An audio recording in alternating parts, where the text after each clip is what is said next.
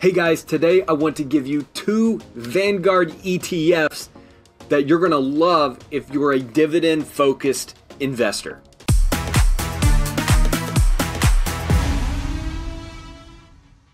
Alright guys, so dividend-focused funds offer recurring income and they help maintain your low risk. ETFs are suitable for investors at any stage, whether you're new, whether you're experienced, whether you're near retirement. If you're looking to simplify your investment strategy, ETFs are for you.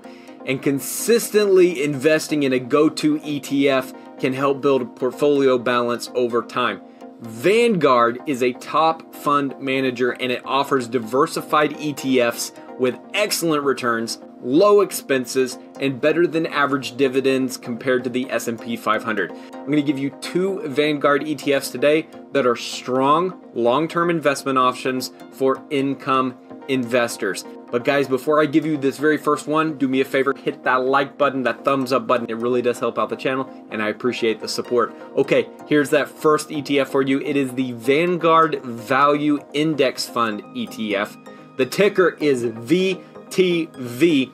It gives you a low expense ratio. ETF only has a 0.04 expense ratio, which ensures that the fees won't erode long-term returns. They give a strong dividend yield. They give you 2.3%, which is significantly higher than the S&P 500's average dividend yield of only 1.3%. So you're getting a solid 1% extra on top of what the average S&P 500 is.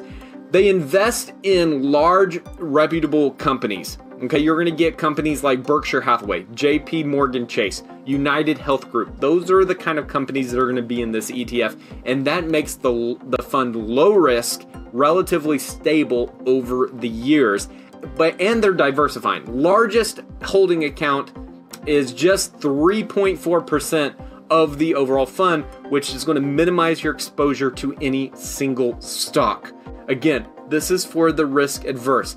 The ETF holds 341 stocks with an average price to earnings multiple of under 21, positioning it as a good value investment.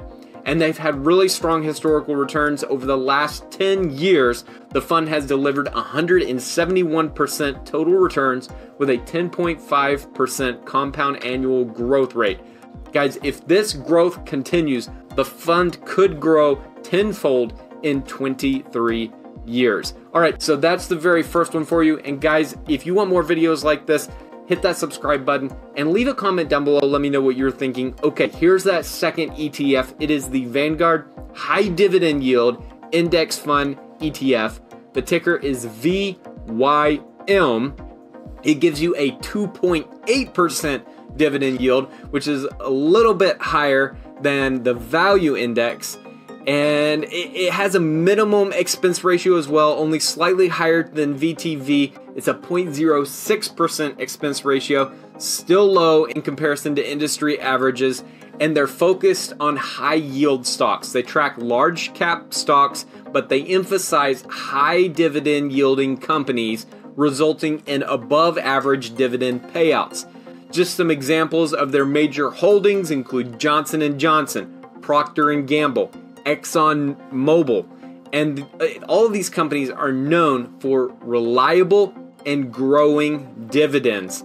And it contains 550 stocks, so it's going to give you significant diversification across these high yield companies.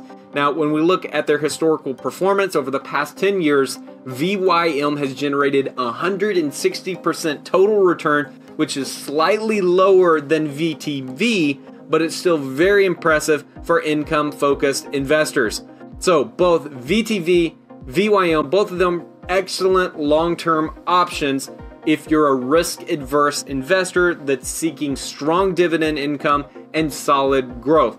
So these Vanguard ETFs, just like VTV, VYM, they're ideal specifically, guys, for income-focused. If you're income-focused, if you're risk-adverse, if you're looking for stable long-term returns, these ETFs are fantastic for you. They offer low fees, strong diversification, better than average dividend yields, and it makes them a great choice for building wealth over time. Now, guys, for me, for my portfolio, I invest in single stocks. That's my strategy. That's my style. If you want to know what single stocks I'm buying, subscribe to the channel, guys.